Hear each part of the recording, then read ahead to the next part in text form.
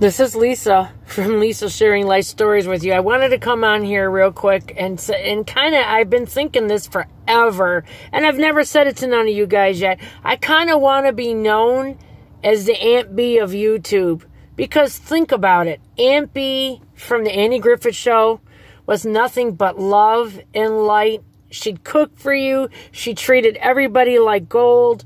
That's just how I am. Like, I love that family atmosphere, Phil. So everybody's got in their minds, they're so screwed up. Let me just tell you how fucked up everybody is. I wrote on Doherty Dozen's page, I'll come and cook and clean for you for free just so I can be around your wonderful family and your kids and all that. And some guy, oh, that's creepy. No, it isn't. Everybody thinks everything is so weird and wrong nowadays because they're so used to seeing rapers and murderers. And I think there's good people out here still, people. Hello. And I'm the proof of it. I'm a good person. I don't do everything right. I fuck up a lot, okay? I'm human, but I'm a good person at heart. When it comes to the heart of the hearts, that's what I live by my heart. I'm wrong sometimes, but I live by my heart. I don't care if you're black, white, purple, love another guy, love another woman. I don't care. Long as you're a good person to me, I'm good to you. And sometimes I've tried with people that are shitty to me, and sometimes you just can't make them change. So then I will be closed off with those people. I don't try to be mean, but I'm closed off.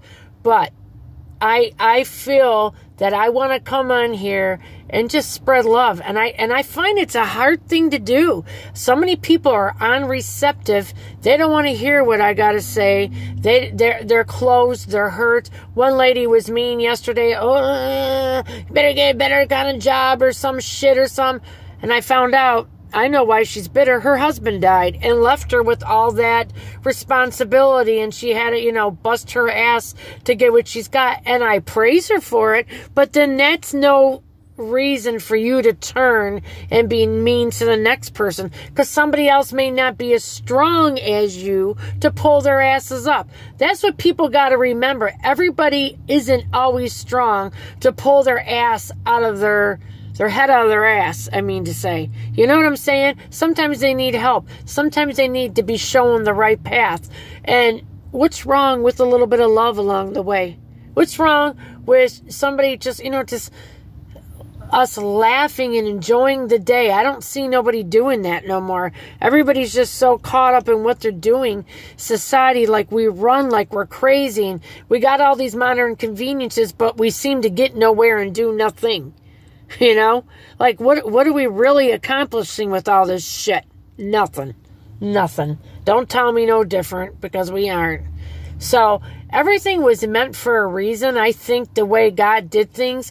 And I seen the lady from Our Tribe of Many, and she goes, there was a reason why it took you, and a couple hours to make your own bread and do things, because things were a purpose. God had things for a plan, and then man tried to go and change everything, and it don't work like that. It doesn't work as good as God's way. It just don't. The old ways, you felt purpose. You felt like you accomplished something when you were done with something. Nowadays, I make myself sound like 100. I'm only 56 years old, but I cannot believe how much things change for the worse, for the no good in the last 5 to 10 years. It's unbelievable. Like I say, since 9/11, people are so cold. Since the pandemic, they're mean as hell. People see this shit on TV and they think it's okay to go act a fool in the store and knock everything down and act ghetto and ignorant. No, it's not okay to do that. No, you look like a fool. You don't act like you would want to be treated. And it's the real simple, basic shit in life people don't want to hear on here. They don't want to hear that. But you can't seem to do it. You can't seem to live it. So that's why I keep saying shit over and over, because people can't seem to do the simple shit. Like, why do you have to tell people that are grown adults, don't leave your kid in a hot car? Why should you have to tell anybody such a thing? I mean, what the is in your head? You guys tell me. Why should you have to tell somebody something like that? Right? Why should you? That shouldn't even be said. Why is there, 100 to 300 kids die in a hot car every year? Why? I don't understand. A child's your most precious gift from God. I wasn't lucky enough to have kids, but man, if I had a kid, I'd kill you for my kid. So, yeah. And I don't mean that in a bad way. I would do anything and everything for that child. Because they are a gift from God. And I can imagine they got their good points and bad points like anything else, but you take the good with the bad. That's life. Just like marriage, you got to work at marriage. My marriage wasn't always good. I had to bust my ass to get my husband to think right. And yeah, life is hard, but you got to put shit in to take stuff out. And you can't be mean doing it. You can't. Because you're ruining everything. You're ruining everything. So, yeah, this is Lisa sharing life stories with you. I want to come on here and be positive. I'm just telling you some of the negatives. I want to come on here and tell you, though, about the positive things. I want to be, like I said, an Aunt B kind of thing. I don't want to come in here and be bitching about people, but I'm saying the basic facts why people don't seem to understand and they don't get. And it's just hurting them, and it's hurting everybody else. Just be nice, because if you were nice, it would make a shitty day just go so much better and so much smoother. Wouldn't it? Just think about it. If you have a decent way and a decent way you go about your day, instead of getting all wild and crazy and being mean to people, wouldn't your day just go better? And their people around you's day go better? It would.